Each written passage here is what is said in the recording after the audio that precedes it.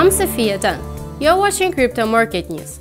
Clover, a blockchain-focused research company, has revealed results of a recent research of the sentiment in the US cryptocurrency market.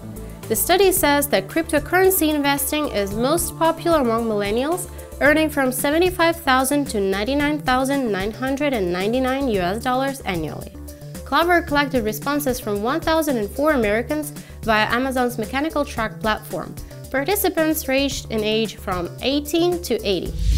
Moreover, nearly 30% of millennials say they would prefer investing in Bitcoin over stocks and bonds, according to research by a venture capital firm, Blockchain Capital. And it's indeed the good time for investing in crypto, says Thiago Cesar, CEO at Transfero Swiss AG, which provides solutions for investments and custody of digital assets. I believe the next step is actually asset management with crypto. I don't see why someone who has stocks in maybe Tesla or Apple, they cannot have maybe 5% of their savings in a basket or a portfolio of currencies. I would say that now is a very good time to invest, because now we're seeing the prices are low. I understand every time the price starts to go up, people start to buy, and that's dumb. Actually, people should buy when it's going down and not when it's $20,000. So I do believe that it's a good opportunity now. Thiago Cesar himself holds BTC, Ethereum, ERC20 tokens, and Litecoin.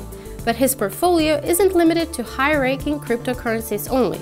He has a special strategy guided by a geographical principle.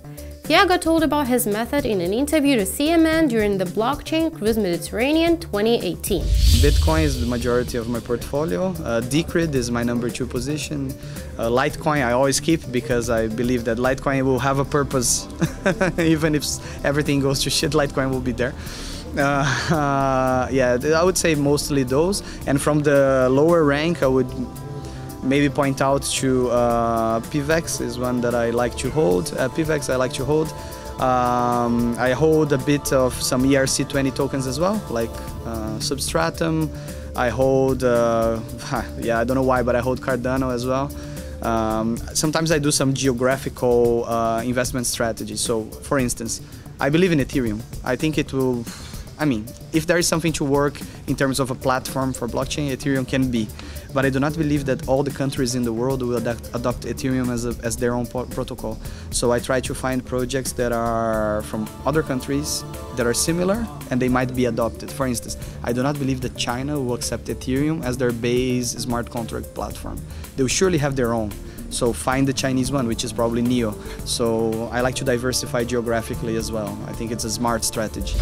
What are the best coins to invest in nowadays? Leave your comments below. You've been watching Crypto Market News. Subscribe to our channel and don't forget to click the bell not to miss the most important news and trends of crypto. I'm Sophia Dunn. Goodbye.